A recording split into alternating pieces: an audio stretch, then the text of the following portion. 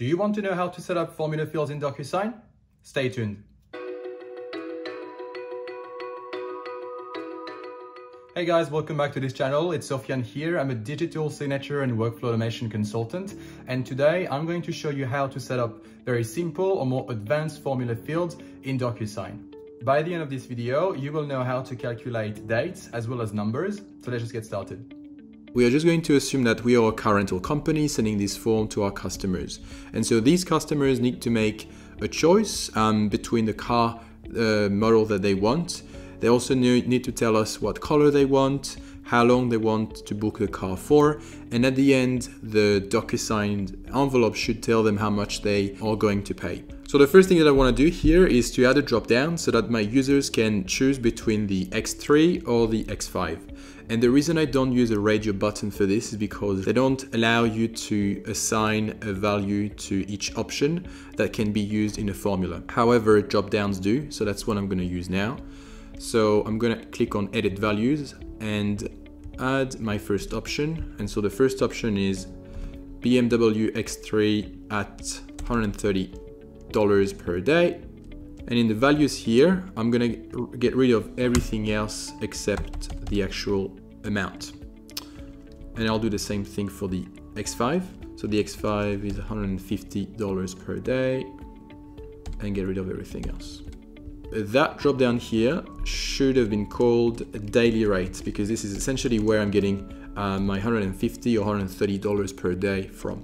So daily rate. All right, now let's do the color. And just so that you understand why I didn't use a radio button on the previous example, I'm gonna use it here and you'll see it's actually a bit harder. I want to give a label to my radio buttons. And so the first label will be black and the second will be white. Now I'm going to add the fields for the pickup and drop-off dates. So I'm just going to use a text box for those. And I'm going to go to validation here on the bottom right and select date. I'm just going to copy and paste that field and move it to the drop-off date because I want the same properties to be applied to that text box as well. However, I'm going to go back to my pickup date field and give it a name, a label, pickup date. And you can add spaces if you want, I just don't do it. And I'm going to do the same thing for the drop-off date field and call it the drop-off date. Now I want to calculate the amount of days between the pickup and the drop-off date. So I'm going to add my first formula field and place it here. And I'm going to call it total number of days. And now I'm going to set up the formula. So let's click on setup. As soon as you start typing, DocuSign will actually suggest the type of mathematical operations you can set up. So let's click on date difference.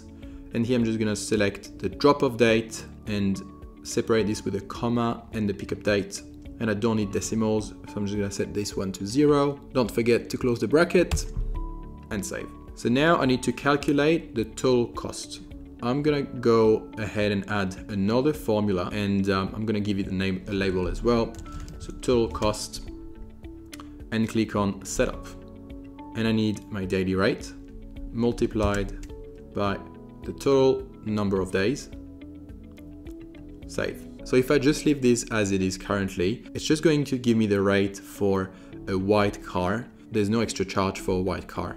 But what if the customer chooses a black car? Well, for this, I need to set up another formula. So let's add another formula field and call this one total cost black and set up the formula.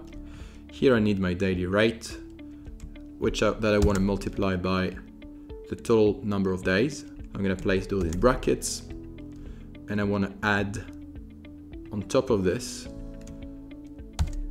the daily $10 multiplied by the total number of days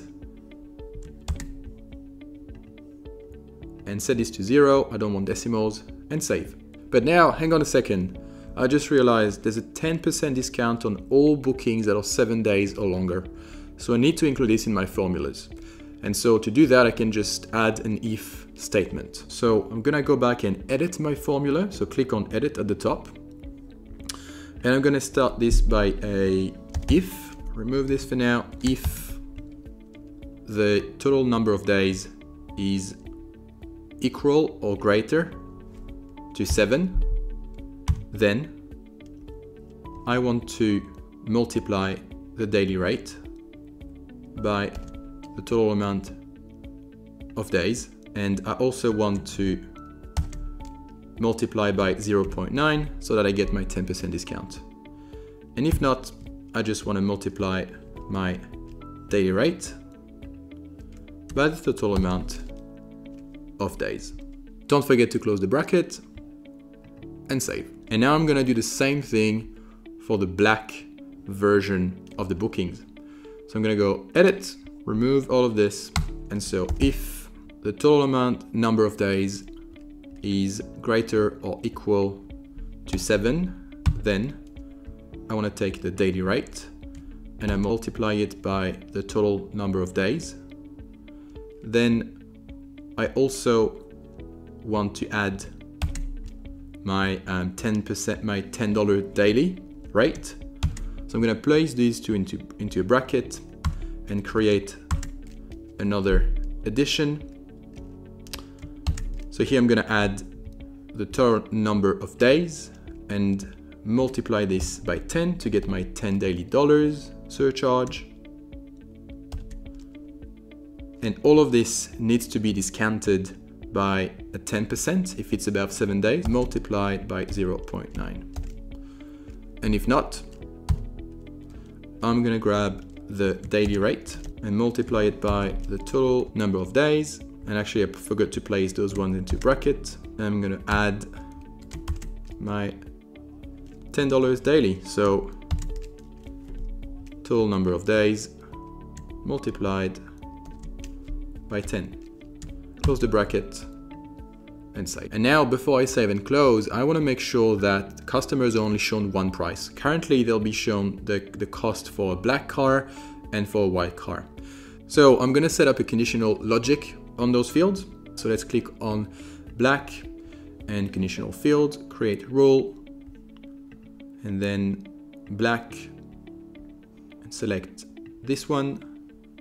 I'm going to do the same thing with the white, create rule, select white, and then select the second formula field. Done. Now I'm just place the second field on top of the first one because I want the price to look nice. Now, unfortunately, we can't test if the formula is working in the preview. So I'm going to save and close and send the envelope to myself. Okay, so here I'm going to choose the X3 and I'm going to rent it from the 1st of July until let's just go with a small number, 3rd of July.